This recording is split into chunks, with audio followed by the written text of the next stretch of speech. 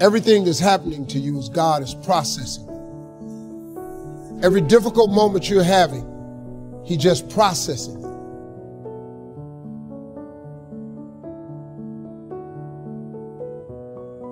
If you want to be successful and you want to be happy, those are the two things that's common to most people. You're looking at a person who was neither one of those for a long period in my life, man. It's a lot of pain in my life. No more than nobody else. I just had a lot.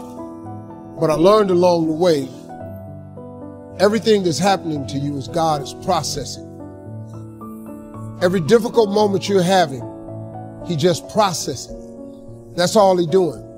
Everything you're going through is preparing you for what you ask God for. And if you need to be tough when you get to where you're going, then He gonna toughen you. If you got to be more caring along the way, He gonna let you have some trials come your way that's gonna have to produce that in you. What happened in my life was getting where I've gotten to today and where I'm even headed to, I had to be tough. So He toughened me along the way. I had to learn how to appreciate a lot, so He took everything. To really understand the value of money, I had none. To just appreciate simple things, what I'm gonna eat today, where I'm gonna wash up at, where I'm gonna bathe. He sent me through a trial of being homeless for 3 years. I lived in a car for 3 years. All of that I was going through, that I was tripping with, that I did not appreciate or understand, I understand it now, because I'm on the other side of them troubles. And I understand what all them troubles was for. And even though I did not understand or appreciate the route He took me on, it was the route I had to go on. See, the route you on right now is the route you got to take. And it's very uniquely yours. This thing you're going through, this just uniquely yours. You just got to understand you ain't the only one. You ain't the only one going through it. Now, in the order that it's going to happen, it's just yours. See, God made us very different. This God we got, God is amazing. He created you so individually. Do you know that it's close to 8 billion people on earth now? Do you know that it's almost 8 billion people on the earth? Do you know how many billions of people have died? Do you know that if you dig up all them people that have died and all the people that are presently here and every last one of them that He gonna make in the future, not one of you have the same fingerprint? Who do that? Who could possibly be so precise in His infinite wisdom that He created you so uniquely that ain't no two people got the same fingerprint? That's crazy, man. That's real crazy. 8 billion people, you can't duplicate it. The billions that done died, you can't duplicate it. And the ones that's coming will not duplicate it. God a bad boy, man. He's a bad boy. He's a bad dude, man. The first thing I believe you got to do to turn yourself around is really take control of your mind. Or specifically, you got to feed and strengthen the mind. The mind is an interesting place, isn't it? I mean, fear can take us over. Uncertainty kind of unleashes all these thoughts that make us start to believe very often that things will always be bad, that we'll never be able to turn it around, or that we don't have the capability. It's just the nature of those inner voices that everybody feels at times. Now, maybe you're not feeling it right now, but I'm sure there are times that you have. So to take control of your focus, what do? Well, I realized that somehow to take control of my mind, I had to feed it. That if I didn't feed my mind, I'd be living on the weeds that came around me. One of my first teachers, Jim Rohn, taught me something years ago. He said, Tony, every day you got to stand guard at the door of your mind. My fastest way of combating that when I was first brand new, just trying to figure out what to do with my life, was to read. And I was poor. I was literally sleeping in my car. So I'm ancient enough to remember when there wasn't an internet and when I would go to the library. And I would go to that library and my whole goal was feed the mind. Feed the mind for at least an hour minimum a day, and sometimes more than that, where I would read somebody's biography. I'd read the story of somebody who went through some unbelievably difficult time and how they turned it around. And it gave me perspective. Or I'd read a book like As a Man Thinketh. If If you haven't read it, it's worth reading again and again. You can read the book in about 20 minutes. Or I'd read Man's Search for Meaning. So reading, listening, feeding your mind is the first step to get out of that place of uncertainty and start to re-tap into your real ability to thrive in any environment. What's the second key? Well, number 2 is you gotta feed and strengthen your body. As simple as that sounds, if you've been around any of my work at all, you know I believe physiology first. Sometimes even try to feed your mind. You can feed it, but those thoughts keep coming back. What's going to change that mind faster than anything else is a radical change in your body, a radical shift in your physiology. How do you do it? Well, think about this. When times are really uncertain, fear creeps in. And what is fear? Fear is something quite physical. It takes a hold of you when it's really there and intense. We've all had that gut level fear, that dark night of the soul at times where it feels like, nothing's going to work. So how do you turn it around? Yeah, you feed your mind, but you also strengthen that body. When was the last time you really pushed yourself? You went on a run, a slight jog or a walk, but at the end, you pushed yourself for that last 2 minutes, 5 minutes, whatever it was, till you felt like your heart was pumping up, like going to spit out blood, where there was an intensity in you. What's the third key? Well, that third step is you got to get a role model that inspires you and really shows you the way. One of the biggest things that'll change you once you're mentally and physically strong is you need to believe. You need to not just have a sense of certainty, but you got to believe that there is a pathway to get to where you want to be. Whatever it is you want to change, whether it be your body, your mind, your emotions, your finances, your relationship, you need a role model. And the fourth key now is you've got to get a proven plan and you got to take massive action. Don't even worry about a proven plan. There are lots of role models. Hopefully they'll prove it to you, but get a plan. Do something. I tell people all the time, you got to remember the power of massive action. So often in life, people don't begin the journey because they're not quite sure what to do or how to do it right or how to do it perfect. If you want to change your body, get yourself moving. Don't wait for the perfect trainer. Just go out there and move. Put on your shoes and move and get momentum. Just remember, progress equals happiness.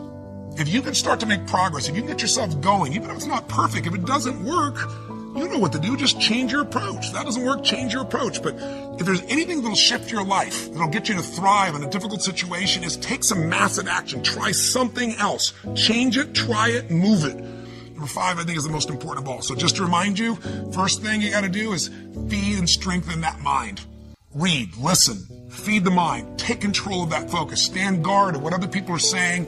Focus on what it is you're here to give, what you can control, what you can make happen. Number 2, feed and strengthen that body. Remember, fear, uncertainty, they're physical experiences. So the best way to deal with something physical is get physical. Change that body. Go lift some weights. Go for that run. Do something that's going to get you in that state. If you've been to our seminars, you know exactly what to do. But get that hour of power going, that 15 minutes to thrive, if you're familiar with that, to train your body and mind to be strong again. Number 3, make sure you put yourself in that position where you find a role model that's going to inspire you and show you that way. Maybe it's a contrasting role model. You think your life's so tough? Find somebody with tougher who's really turned it around. Or maybe it's just somebody who's really succeeded, that you can now see there is a way. There's a way through. There's a way to make this happen, even in the toughest times. There's always a way. 4, make sure you get yourself into action. Get a plan. Take massive action. See, the disappointments come. Those are normal. That's part of life. But the question is, how do you handle it? How do you handle the coming winters and the disappointments and the downtimes? Well, you can't get rid of January by tearing it off the calendar. But here's what you can do. You can get stronger, you can get wiser, and you can get better. The winters won't change, but you can. And that's how life changes for you. See, before I understood, when it was winter, I used to wish it was summer. I didn't understand. When it was hard, I used to wish it was easy. I didn't know.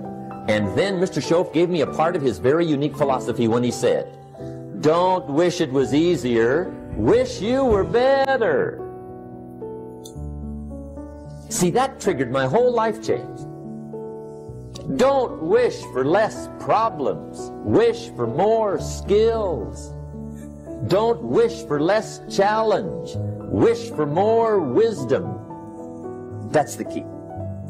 So that's lesson 1, learn how to handle the winters. Here's lesson 2, learn how to take advantage of the spring. That's the second one.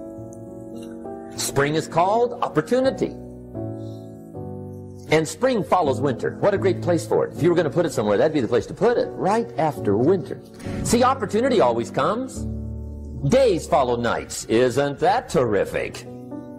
Opportunity follows difficulty. But here's what you must learn to do. Underline these two words in that key phrase. Take advantage. Underline those two. You must learn to take advantage of the spring. See, just because spring rolls around is no sign you're going to look good come fall. You gotta do something with it. In fact, you have to get good at one of two things in life. Planting in the spring or begging in the fall. Or get somebody to do it for you. See, those are about the only alternatives.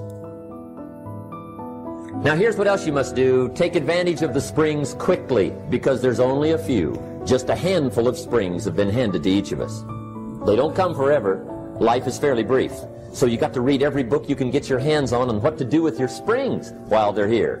And take advantage, they soon run out. Life is so short. So whatever you're going to do with your life, you got to get at it. Don't just let the springs pass. Learn how to reap in the fall without complaint. Take full responsibility for what happens to you. It's one of the highest forms of human maturity, accepting full responsibility. And another note, learn to reap in the fall without apology. Without apology if you do well, and without complaint if you don't. That's maturity. Now, what do you do during the hard times, Les? Here's what you must do. Number one is, you must have faith. Judge not according to appearances. Don't judge your circumstances and the possibilities for your future based upon what you have now and because of what's going on now. No. That's not the real reality there. What you're going through, if you're going through some hard times, it has not come to stay, it has come to pass. Now, second thing is, repeat this after me, something you should affirm to yourself every day. No matter how bad it is or how bad it gets, I'm going to make it. So you got to have faith. You talk to yourself. You say that affirmation. The next step is you must have patience and engage in consistent action. Patience and engage in consistent action. See, everything does not always happen, ladies and gentlemen, when we want it to happen. It doesn't happen quickly. So in that process, they have something in the Far East called the Chinese bamboo tree. The Chinese bamboo tree, every day it has to be watered and fertilized. It's a very hard nut, and it takes 5 years of watering and fertilization every day, according to American Geographics, before it breaks through the ground.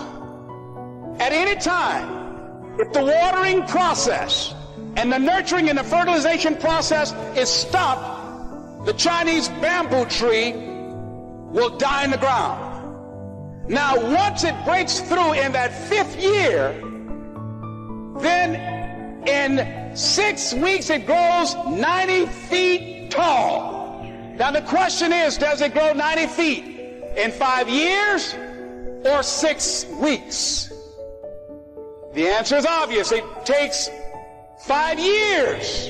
That's how long it took to grow it, to build that foundation, to nurture it, to water it, to build the reputation, to build the credibility, to learn the market, to learn people, to learn yourself, to learn the system, to learn how to do it, to figure it out. That's why you must have patience and engage in consistent action. We live in a world, ladies and gentlemen, where people want instant gratification. They want it right now, but they're not willing to pay the price.